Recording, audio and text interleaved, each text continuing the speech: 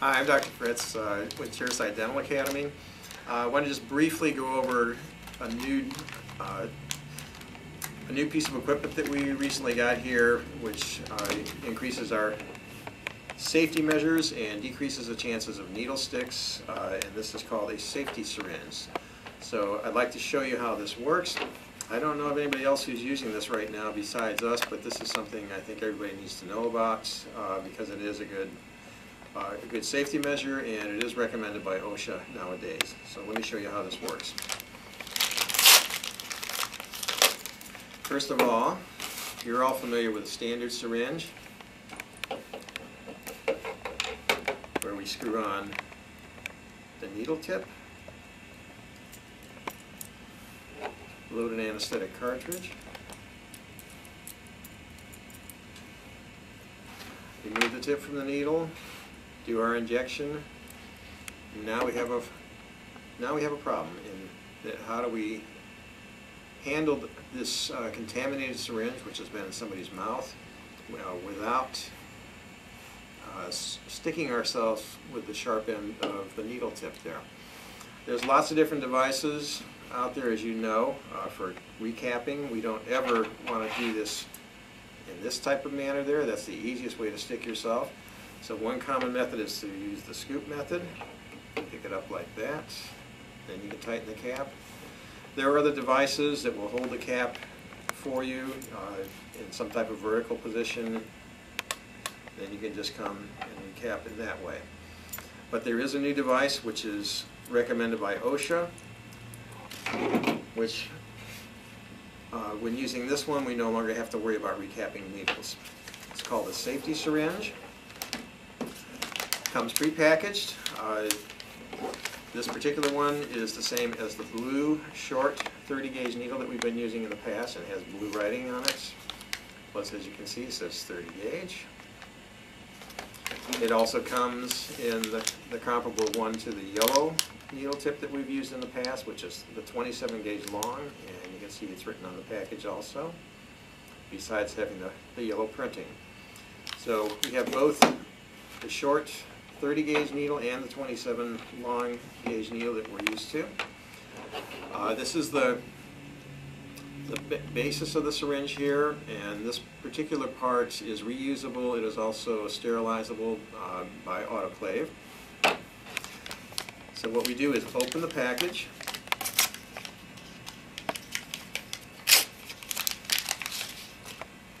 take out the tip, which, as you can see, this is our 30 gauge short, which still has the blue tip on it, similar to the other needle tip that we've been used to using in the past. The difference here is that we have a clear sliding barrel, which is going to cover the needle tip of the syringe, so we will no longer have to recap anything. So the way this works is the other hollow cylinder down here is where the anesthetic cartridge slides into. We then put this onto the handle. Just snap it straight on there. Pull back the cylinder. Then when we're ready to use this for anesthesia, we take the cap off. You can see again the 30 gauge short needle. We then will place this into the patient's mouth, do our anesthesia. Once you've actually injected just a few drops of this, you then will have engaged the rubber stopper so you can aspirate and make sure that you're not injecting into a vessel, which is important, of course, on the block anesthesia. So we go ahead and inject our anesthetic. It has a pretty good tactile sense to it also, and you can see right through the clear area of the barrel exactly where your stopper is as you're injecting. Now when we're done, and we have a contaminated needle, all we have to do is slide this clear plastic shield down and till it clicks.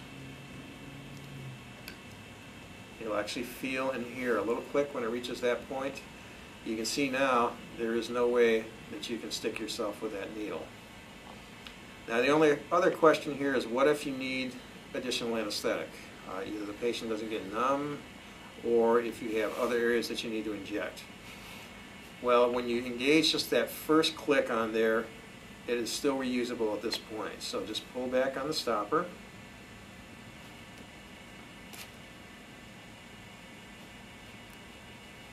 Withdraw the cartridge.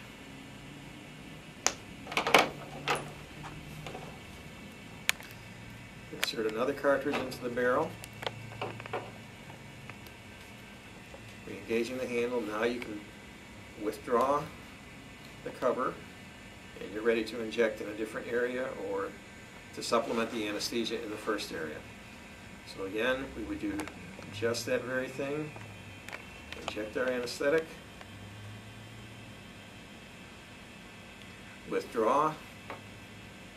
Again, pull that clear shield down.